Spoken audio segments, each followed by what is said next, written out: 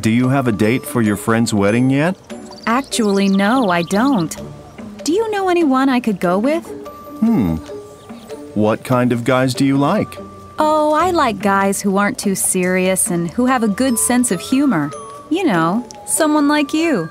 Okay. What else?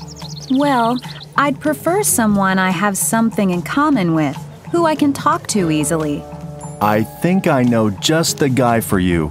Bob Branson. Do you know him? No, I don't think so. Okay. I'll ask him to meet us for coffee, and you can tell me what you think. Listen to Chris and Kim discuss Bob after they met for coffee.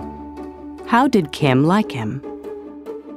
So, what's the verdict? What did you think of Bob? Well, I was worried at first, especially when I saw that he rode a huge motorcycle.